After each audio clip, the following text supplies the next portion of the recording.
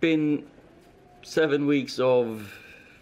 It's been a great achievement, and the team deserves every single credit in that respect, because they've done it. It's the players, of course, but I don't look back at being proud of this or being proud of that. I've never been that way. I've always looked forward and never sat down before a chapter is finished, really, to be proud of something. Yeah, you reflect, but I've never said, well done.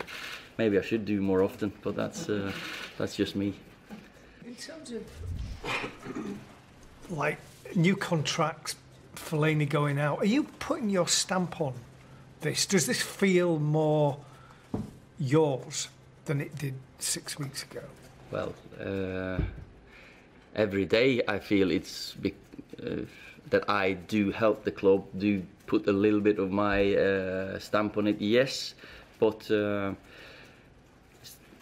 decisions, sometimes decisions of players' futures, they're not down to me either. It's the players. Do they want to stay? Do they want to move on? Do they want something else? But we have a vision and a picture and of how we want to look in a few years, and of course that we have to think long term, but also short term. So I've got a picture of how I think this Man United team will look in a couple of years.